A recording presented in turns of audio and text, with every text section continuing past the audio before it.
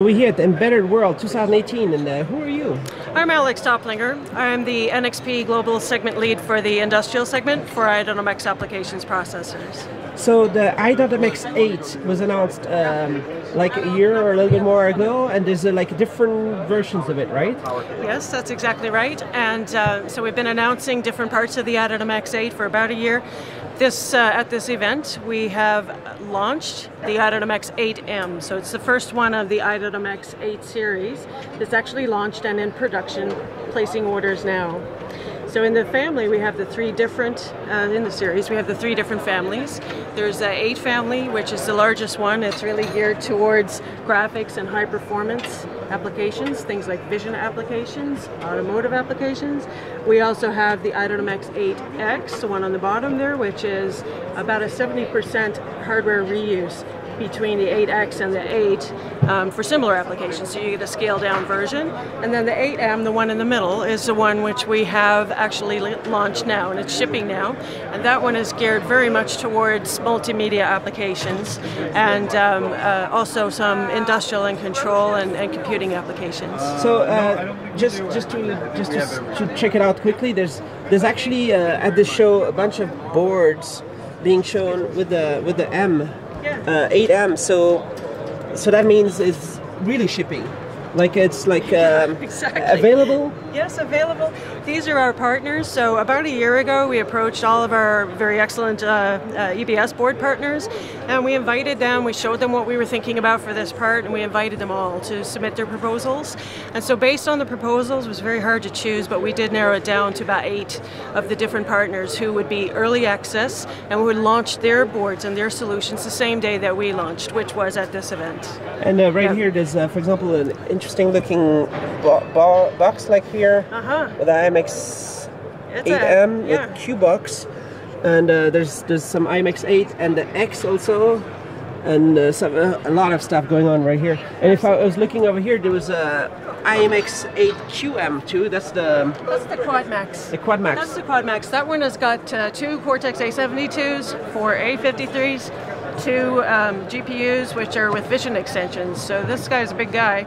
It's also going to have a DSP inside, multiple display controllers, and camera inputs. So it's a very nice processor. It's high end on the line. There's another demo right here of this one. Yeah. It's high end. It's for maybe, let's say, self-driving cars, something like that.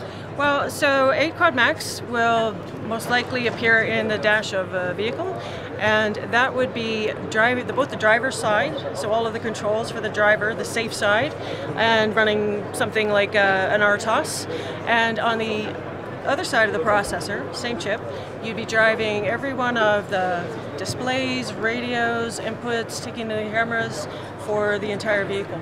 So it's doing the infotainment and the safe side of the driver support. And if I just jump over here, just to check these out over here, this corner. There's some other partners that you're working on to release. There was a Technexion, CompuLab doing right here, like this kind of board, and Seco also. So they are like development boards, right? That's right, and what you're seeing here, we're at the end of the show, so some of the guys have already taken their boards home, unfortunately. Yeah. But these are boards that are fully functioning and have been launched at this event at the same time. And if I get around here, right here, there's something going on right here. Is this on the M? Yes, this is on the i.MX8M Quad. So this is the one that is in production right now. And this demo is actually driving 2 displays from the 8M Quad. So this guy's playing a 4K video. It's with a full high definition or high dynamic range. And at the same time, it's driving these lovely graphics, which were created by our graphics partner, Crank Software. And we also have, I don't know, hiding in the back, there's a microphone there, which is with our partner Snips. And Snips has developed a local voice recognition. So not to the cloud, it's absolutely recognizing key phrases and instructions from the voice. And here at this show, you also launched a new i.MX8M, like a family for it, and a new chip for that, right? Yes, we did announce. Now let me go find that one for you. Hang on. Yeah. So that's the family right here. Yeah. Oops. So we see the X and the 8, and all the A72s is here. Here's just 35. Yeah. And here's 53s, a bunch of 53s here. So just to keep an eye, so it's 2 A72s, 4 A53s, 2 M4s, 2 GPUs with vision extensions, and a DSP. And so these are some of the ones you saw in the case. As well, here we have up to 4 A35s, an M4, the same GPU, basic GPU as in all of these, and a DSP, so that's i.MX8M family. This one is also safety certifiable. It has ECC protection on the DDR3L memory, which means it can be safety certified up to a SIL level 3. And that's the first time we've done that in i.MX. But that family's been announced but not quite launched yet. It will launch, you know, we'll talk again. And on the 8M, so this is the one that you're looking at in this demo, 8M Quad. It's got 4 A53s running up to 1.5 gigahertz, an M4, plus the same GPU that's here. And what this does is allows for a very lot of moves. So if you want to start low and move up, or start high and move down, you can do that. As well with the new devices. You want to talk about that one next? The new announcement? So that's there's a new announcement, new in the M family. Yes. And right here's some intro for that. Right. It's called Mini. 8M Mini, except it really isn't that mini, to be honest.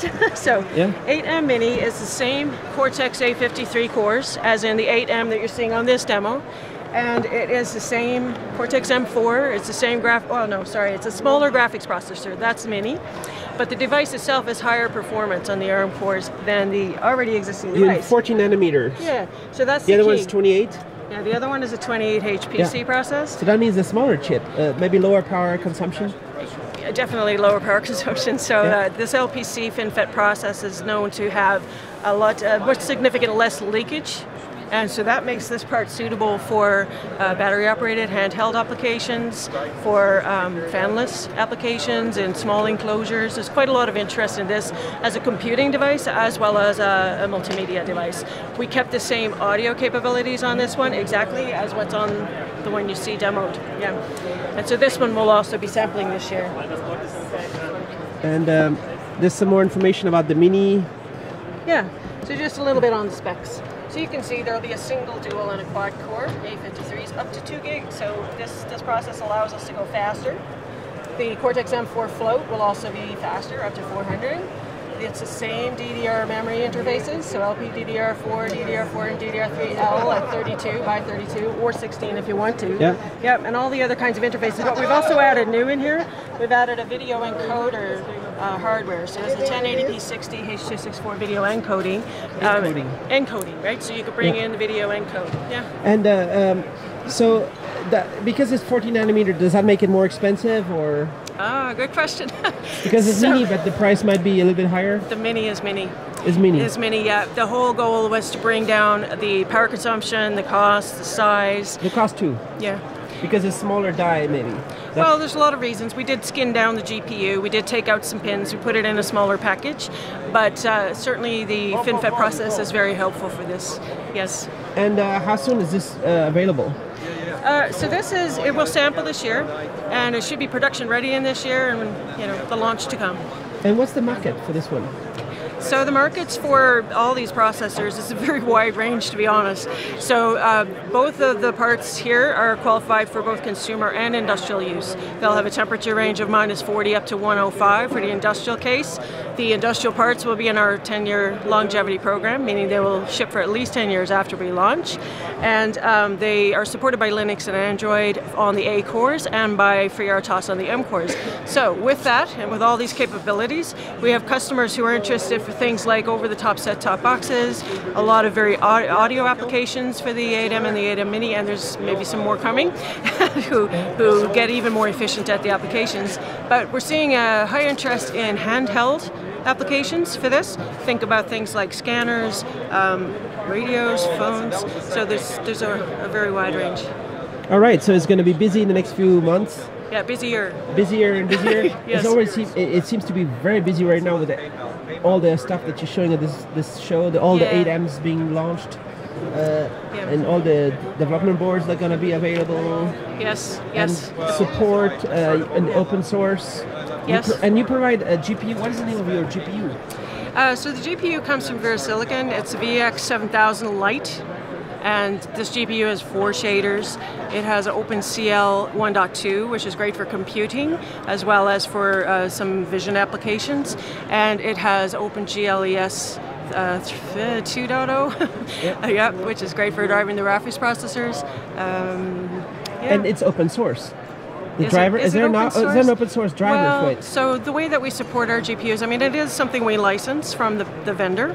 And so to a point, I mean, we offer the everything you need to be able to light it up, right? There are certain things that we cannot give because that belongs to the vendor in question. But there's a chance that they open source that? I don't know. You'd have to ask them. That's what I heard. I heard that the i.MX8 was supporting some, in terms of compared to the Mali GPU, that it would be more open source right here. I can't really comment about that one. That's up to VeriSilicon. But that would be exciting if that happens. Yeah, you should really ask them. All right. Okay.